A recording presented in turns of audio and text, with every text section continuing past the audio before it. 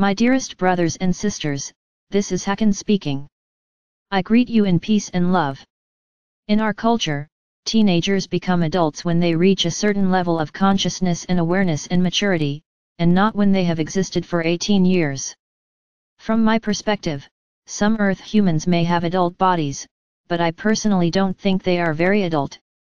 I am not arguing that you should take certain people's rights away, or treat people condescendingly.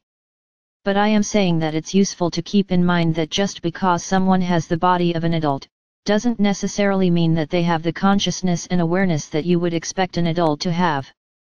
For example, many people assume that anyone who has the body of an adult, is a logical person who arrives at their beliefs through facts and reason. In reality, most people on Earth right now believe whatever is most psychologically comfortable. Part of that can be seen as immaturity. Or part of that can be seen as possibly adult people being so squeezed and overburdened that they're looking for psychologically comforting beliefs. Some people look for comfort not because there's anything fundamentally wrong with them, but just because they are getting squeezed right now. Or they might have had a tough childhood, but perhaps they can still heal and become more adult later in life, in our sense of the word. So, it's understandable that a lot of people are adopting what you might think of as comfort beliefs, which are beliefs that aren't exactly logical or compassionate but that are comfortable for the person himself or herself to have. What's unfortunate is that right now, both the left and the right have comfort beliefs that make the other side feel less safe. And one side having an out-of-alignment comfort belief, actually strengthens the out-of-alignment comfort beliefs on the other side. It's a vicious circle. Both sides have comfort beliefs that drive the other side to ever more tightly embrace their own comfort beliefs. For example, someone on the right may have the out-of-alignment comfort belief, the reason I have a pretty good life is because I am virtuous and worked hard and made smart choices. No one helped me out, I did it all on my own. Anyone who doesn't have a good life is either immoral or lazy or made bad choices, and they deserve what they get. If someone is struggling, they should just stop making bad choices and work hard, and that will fix it. Now, there are some good parts of this belief. Personal responsibility is very important. And sure, making good choices and working hard can absolutely help someone build a better life. Frankly, a more moderate version of this belief would just be a good belief to have. But the somewhat extreme version of the belief that I just shared is overly simplistic and selfing and a bit callous. Not everyone who is struggling can solve their problems just by working harder. If someone on the right expresses this belief, it can easily make someone on the left feel bad and unsafe, and for understandable reasons. It's entirely possible that this struggling left-winger didn't have as much financial support from their family, or is struggling with a health issue that the right-winger doesn't have, etc. Even if the right-winger doesn't have something that's easy to point to as a concrete advantage, the right-winger might just have been born with a higher IQ than average, which is actually a huge inborn advantage in itself. Or the right-winger might have been born into a stable and functional and loving family, which is another huge advantage that not everyone enjoys. If you were born with an above-average IQ into a stable family, then it's easy to think of yourself as having had an average start, but in reality you were luckier than most. Also, older people often don't understand that the younger generations genuinely have it much harder in some ways.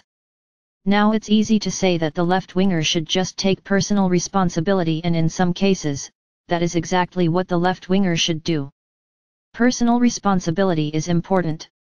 However, it's also understandable that if some struggling left-winger sees a successful right-winger express that out-of-alignment comfort belief, that the left-winger will feel psychologically drawn to finding some reason why the right-winger didn't actually work harder, the right-winger was just privileged.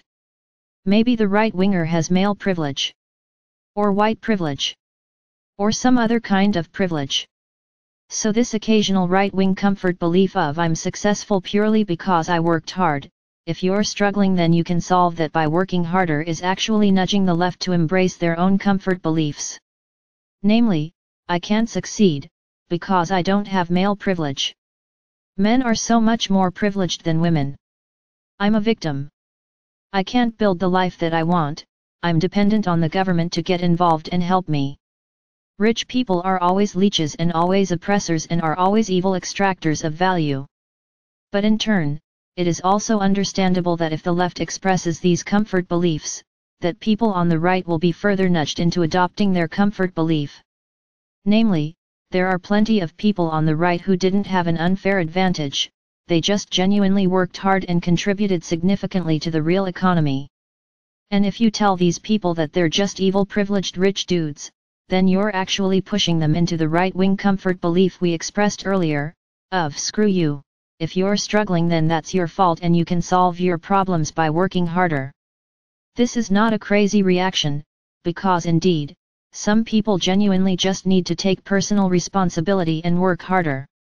But then again, if you formulate it in such an extreme way, then you're further driving the left into their own comfort beliefs because clearly some people can't solve their own problems by working harder, and clearly some people actually are more privileged than others. Other than listening to each other, what would also help is if people adopted more reasonable and more nuanced and more moderate forms of these comfort beliefs. Because it genuinely is fine to believe that hard work and personal responsibility is important, it's just good to also be aware that some people were born into a worse situation than you were, and not everyone can solve their problems through working harder. Similarly for the left, yes, some people genuinely were born into more privilege than you were. But that doesn't mean that you are a helpless victim who can't improve your own life. It also doesn't mean that every white person or every man is automatically more privileged than you. Some white people and some men were born into even tougher situations than you were. And not every rich person is automatically evil or a leech or an oppressor. Also, even if you're left-wing or right-wing, that doesn't mean that you should buy into the entire package of left-wing or right-wing ideas without thinking. Try to think for yourself. Neither the left nor the right is completely correct and fair and without flaws, which is why there's such a fierce political war in the first place. In fact, adopting the position that your side is completely right, and becoming a political crusader with that mindset, could be seen as a comfort belief in itself. After all, that too is a somewhat out of alignment position that is nevertheless egoically pleasing, and it gets you appreciation from other political crusaders in your camp.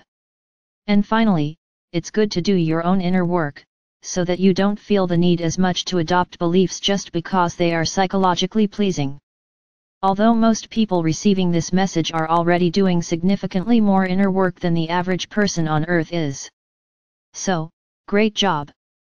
I very much respect that you are continuing to develop yourself and do your inner work even though Earth is so very challenging right now. You're doing great. I love you, and I wish you a very good week. Your star brother, Hakann for Era of Light.